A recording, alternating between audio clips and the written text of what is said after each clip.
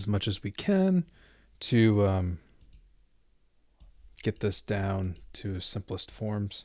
So looking here, what we can do first, cosecant. So it looks like with cosecant here. With cosecant, if you look here,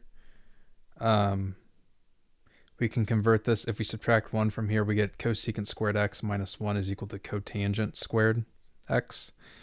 So tangent squared x is equal to cotangent squared x. Now, these cancel each other out, but let me show you that. So tangent squared x is equal to sine squared x over cosine squared x times cosine squared x. This is cotangent. So it just equals 1, and that's it. Pretty nice. All right, I hope this helped you out. Thanks for watching.